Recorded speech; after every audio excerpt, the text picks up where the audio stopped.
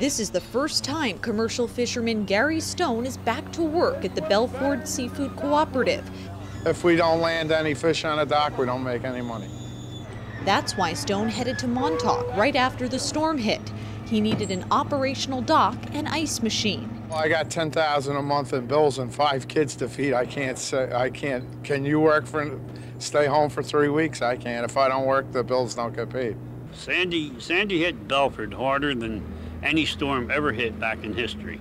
Sandy came in one end of the building and went out the other end. Took all the doors out, took the refrigeration, the electrical.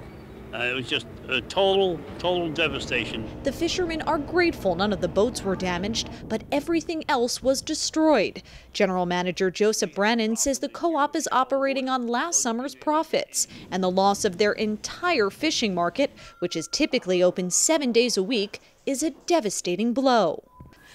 This is what's left of the Belford Seafood Co-op's restaurant. Everything was washed away by the storm. But Brennan says despite this destruction, he hopes the restaurant will be rebuilt and operational by May or June.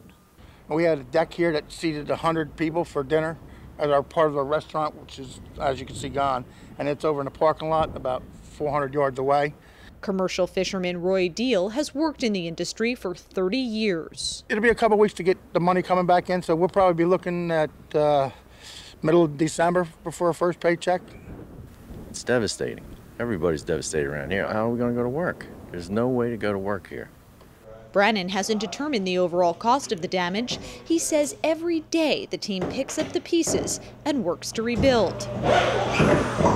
When the fishermen aren't at the co-op making repairs, many are home, trying to salvage whatever Sandy didn't take from them.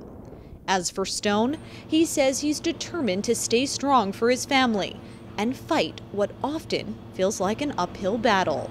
We got to keep climbing or we're going to fall down. For NJ Today, I'm Wanko in Belford.